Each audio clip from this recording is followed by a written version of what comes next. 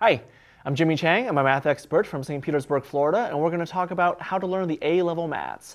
Now, the A-level maths stands for Advanced Level Maths, which actually is a qualification exam that students take in the United Kingdom for further education after they've completed a 2-year secondary school course. Now, we're going to talk about some strategies on what you need to do to learn the A-level maths, but to do so, you need a pen or pencil, piece of paper, a calculator, and some reference books should you need them. So here we go.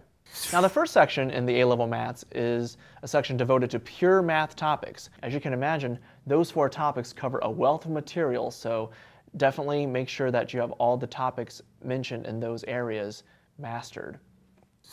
There's also a statistics section, which again in and of itself is pretty heavy duty. Now statistics includes various tests that you would need to conduct to determine the various scenarios and what test to use, but there's also a probability section in there because, as you might imagine, probability is incorporated into a lot of statistics.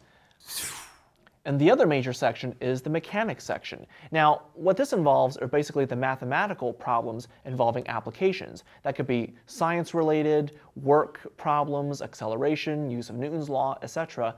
But basically, it's pretty much in contrast to the pure math topics in that once you know the fundamentals under pure math, you want to see exactly how they're used, and there's where the application problems come in the mechanics section. But once you have mastery of these 3 topics, then you're ready to take the A-level math exam, and that'll help you move on to further education, and especially that in the UK. So I'm Jimmy Chang, and that's how to learn the A-level mathematics.